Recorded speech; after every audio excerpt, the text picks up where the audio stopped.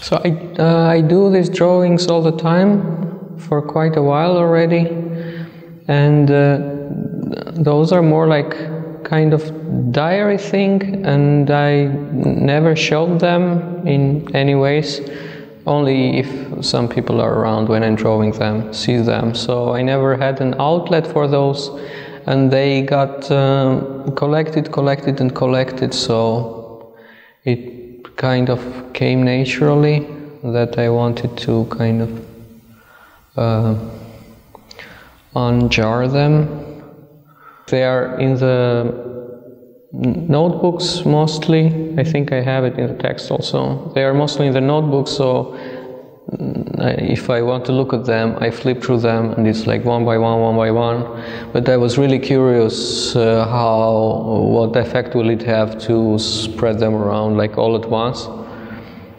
And of course, after attempting to do that, I figured that I can't really fit all of them, and there is no point. So this is maybe some part of it, like maybe half or 1/3 of everything presentable I have in the books.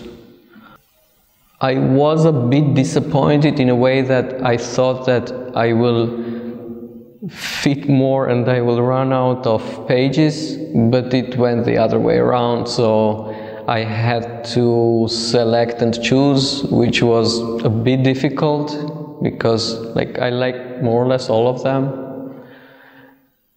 and that was a bit difficult, but as a result, yeah, I love it. And I also kind of, in the bottom line, I'm happy that I didn't put everything out, that there is a bit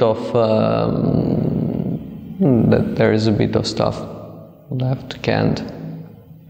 I laid those out more or less randomly, and